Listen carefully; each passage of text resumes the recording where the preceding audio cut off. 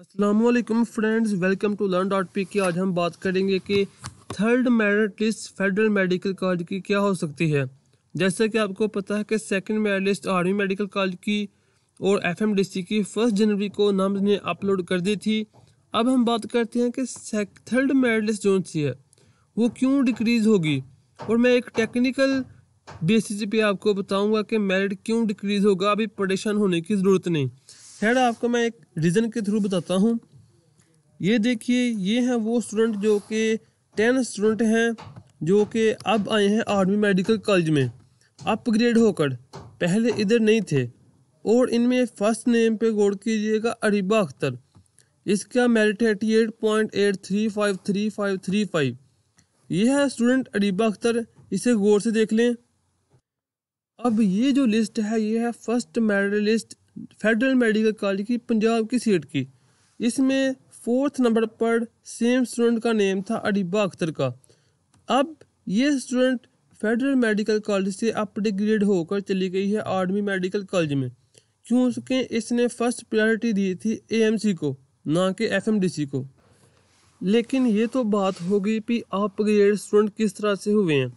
लेकिन अब मैं बात करता हूँ कि मेरिट क्यों डिक्रीज होगा थर्ड मेरिट लिस्ट में फेडरल मेडिकल और डेंटल कॉलेज का।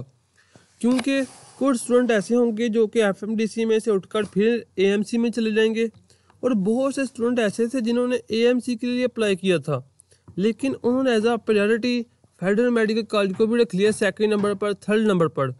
लेकिन वो चाहते थे कि उनका नेम आए AMC में, लेकिन जब उन्होंने देखा तो उनका नेम आया फेडरल मेडिकल कॉलेज में। लेकिन उन्होंने पैसे पे कर दिए ताकि उनका नाम लिस्ट से वो खारिज ना कर दें। अब अरीबा अख्तर अगर ये पहले पैसे पे ना कर दी तो हो सकता था कि इसका नेम वो निकाल देते, लेकिन इन्होंने पैसे पे कर दिए तो अब ये अपग्रेड होकर चले गए AMC में। और अब भी बहुत से ऐसे स्टूडेंट हैं जिन्होंने ड्यूज़ अपने इसलिए पे नहीं किए ताकि वो फेडरल मेडिकल कॉलेज में एडमिशन लें, बल्कि इसलिए किए हैं कि हो सकता है कि थर्ड मेरिट लिस्ट में या फिर 4th में वो FMDC में से उठकर AMC में चले जाएं। लेकिन फिर भी जिन स्टूडेंट ने पैसे पे कर दिए हैं, जब वो देखते हैं कि हमारा नेम नहीं आया AMC में, फिर वो फेडरल मेडिकल कॉलेज में भी नहीं जाते और अपने ड्यू जो कि उन्होंने पे किए होते हैं वो वापस ले लेते हैं। ऐसा ही साल हुआ था किंग एडवर्ड मेडिकल कॉलेज में, क्योंकि फर्स्ट मेरिट लिस्ट में जितने बच्चों का नेम आया था उन्होंने पैसे पे कर दिए। सेकंड मेरिट लिस्ट में किंग एडवर्ड की सेकंड मेरिट लिस्ट नहीं थी लगी, लेकिन जब थर्ड लगी तो 2 सीटें खाली हो गई किंग एडवर्ड मेडिकल कॉलेज की। 2 स्टूडेंट ऐसे थे जिन्होंने किंग एडवर्ड मेडिकल कॉलेज को लीव कर दिया, और उनकी जगह 2 स्टूडेंट डिफरेंट मेडिकल कॉलेजों से, अल्लामा इकबाल से और एक फातिमा से था शायद, वो आकर फिर किंग एडवर्ड मेडिकल कॉलेज में अपग्रेड हो गए। इसी तरह से अगर बहुत स्टूडेंट हैं, एक भी सीट सेकंड मेरिट लिस्ट में सीट खाली नहीं हुई, तो हो सकता है कि कोई स्टूडेंट थर्ड मेरिट लिस्ट में, इसकी डिफरेंट वजह हो सकती है कि वो क्यों लीव कर रहा है। जिस तरह से 40 स्टूडेंट थे फर्स्ट मेरिट लिस्ट में AMC के, इन्होंने भी 40 स्टूडेंट ने AMC के लिए नम्स का टेस्ट भी दिया था, इसके अलावा AMC के लिए अप्लाई भी किया, सब कुछ किया। लेकिन फिर भी इनमें से 10 स्टूडेंट ऐसे थे जिन्होंने लीव कर दिया, और 10 स्टूडेंट की जगह मजीद 10 अपग्रेड हो गए, कुछ ओपन मेरिट पे, वेटिंग लिस्ट पे, और कुछ फेडरल मेडिकल कॉलेज से। तो ये डिफरेंट वजह होती है। कुछ स्टूडेंट के ऑलरेडी एडमिशन हो चुके होते हैं, कुछ वैसे ही MBBS करना नहीं चाहते, और जो भी होते हैं हर एक के अपने अपने प्रॉब्लम हैं। इसलिए थर्ड मेरिट लिस्ट में मेरिट काफ़ी ज़्यादा कम होने के चांसेस हैं। जिन्होंने पैसे पे कर दिए हैं, हो सकता है वो 4th मेरिट लिस्ट में अपने ड्यूज वापस ले लें, फिर कोई ना कोई मेरिट लिस्ट लगे और मेरिट कम होता रहे। खैर, अब हम बात करते हैं कि मेरिट कितना कम हो सकता है। फेडरल मेडिकल कॉलेज में ICT की जो 10 सीट हैं, इनमें इस साल 2 स्टूडेंट अपग्रेड हुए थे, और इसका लोवेस्ट मेरिट है 87.27229437। अगर इनमें से कोई स्टूडेंट अपग्रेड होता है या फिर कोई लीव करता है, सेकंड मेरिट लिस्ट में लीव करता है, या फिर अपने ड्यूज वापस लेता है, तो इसका मेरिट 87 से अबव आने के चांसेस हैं थर्ड मेरिट लिस्ट में। 87.32, 87.2, तो 87 प्लस जो स्टूडेंट हैं वो उम्मीद कर सकते हैं कि थर्ड मेरिट लिस्ट में उनका नेम आ जाएगा। जबकि जो सी पंजाब की सीट्स हैं, इसका लोवेस्ट मेरिट है 87.8889। यह लोवेस्ट मेरिट पंजाब की सीट का, जबकि इनमें न्यू एंट्रेंट्स हैं, कुछ अपग्रेड हुए होंगे, जो भी है। अब इसका थर्ड मेरिट लिस्ट में हो सकता है कि इसमें बहुत से स्टूडेंट फिर अपग्रेड होकर AMC में चले जाएं, या फिर इनमें से बहुत से ऐसे भी होते हैं जो कि लीव कर देते हैं कि वो नहीं चाहते, उनका ऑलरेडी एडमिशन हो चुके होते हैं किंग एडवर्ड में, अल्लामा इकबाल में, पंजाब के डिफरेंट मेडिकल कॉलेजों में।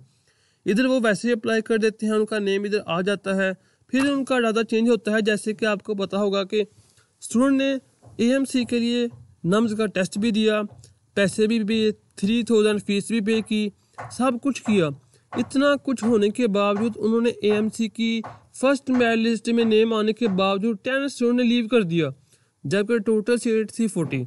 इसलिए डिफरेंट रीज़न पे स्टूडेंट लीव कर देते हैं, कुछ पैसे पे करने के बाद लीव कर देते हैं, उनकी अपनी अपनी प्रॉब्लम है। तो पंजाब का अब जो मेरिट हो सकता है थर्ड मेरिट लिस्ट में लोवेस्ट 87.5 से जो प्लस स्टूडेंट हैं 88.06 से लेकर 87.88 तक आ गया है। तो 86 प्लस या फिर 87.0 जो प्लस है 87.5 87.6 इनके काफ़ी चांसेस हैं कि थर्ड मेरिट लिस्ट में उनका नेम आ जाएगा पंजाब की सीट पर। लेकिन 86 वाले की इतने चांसेस नहीं हैं, उनके सिर्फ 20% चांसेस हैं। लेकिन कम से कम मेरिट में मैदान में रहने के लिए गेम के अंदर 87 प्लस तो मेरिट होना चाहिए कि 4th में 5 में आ जाए। खैर पंजाब का जिस सीक्वेंस से डिक्रीज हुआ है सेकंड मेरिट लिस्ट में, अगर इसी से थर्ड में होता है तो 87.8 से 87.1 तक 2 तक 3 तक आ सकता है। जबकि जो उनसे दूसरी सीट है KPK की या फाटा बलूचिस्तान की, जिनमें मोस्ट स्टूडेंट ने फर्स्ट मेरिट लिस्ट में ड्यूज अपने पे कर दिए हैं और KPK में सिर्फ एक स्टूडेंट अपग्रेड हुआ है 86.35। तो 86 प्लस उम्मीद कर सकता है अगर इनमें से कोई लीव करता है। जबकि जो उनसे सिंध रूरल हैं उनमें से 4 स्टूडेंट ने बस न्यू अपग्रेड हुए हैं, 4 ने लीव किया था और इसका 81 से 81 पर ही है। और 80 प्लस स्टूडेंट इसमें उम्मीद कर सकते हैं कि सेकंड में, थर्ड में, 4th में उनका नेम आ जाएगा। जबकि 75 वाले कहें कि मेरा सिंध में आ जाए तो वो पॉसिबल नहीं है, काफ़ी डिफ़िकल्ट है।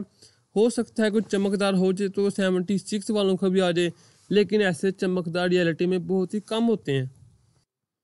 जब फाटा बलूचिस्तान और जो दूसरी सीट हैं इनमें स्टूडेंट ने अभी तक तो लीव नहीं किया और ड्यूज भी पे कर दिए हैं। जबकि जो उनसे फेडरल गवर्नमेंट एम्प्लॉय की सीट थी 10-9 उनमें से 2 स्टूडेंट ने लीव किया, उनकी जगह 2 न्यू आगे हैं। 87.52554113 है, यह है एग्रीगेट फेडरल गवर्नमेंट एम्प्लॉय का और इसका मोस्ट स्टूडेंट का एग्रीगेट 87 ही है। तो 87.4 प्लस जो से हैं या फिर 3-2 उनकी उम्मीद है कि अगर इनमें से कोई लीव करता है, अपने ड्यूज वापस लेता है तो उनका थर्ड मेरिट लिस्ट में या 4th में नेम आ जाए।